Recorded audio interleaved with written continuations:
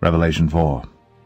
After this I looked, and behold, a door was opened in heaven, and the first voice which I heard was as it were of a trumpet talking with me, which said, Come up hither, and I will show thee things which must be hereafter.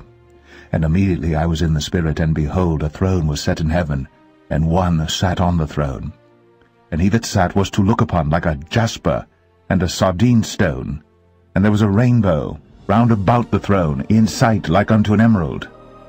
And round about the throne were 24 seats, and upon the seats I saw 24 elders sitting, clothed in white raiment, and they had on their heads crowns of gold.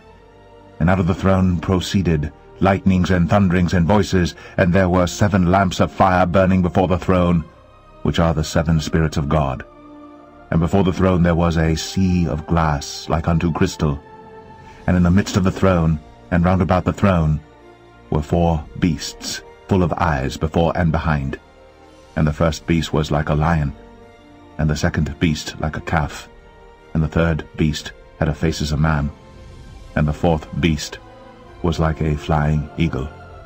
And the 4 beasts had each of them 6 wings about him, and they were full of eyes within.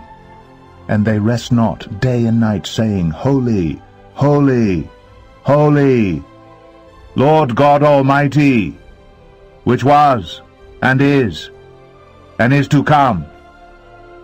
And when those beasts give glory and honor and thanks to him that sat on the throne, who liveth for ever and ever, the 24 elders fall down before him that sat on the throne, and worship him that liveth for ever and ever, and cast their crowns before the throne, saying, Thou art worthy, O Lord, to receive glory and honor and power.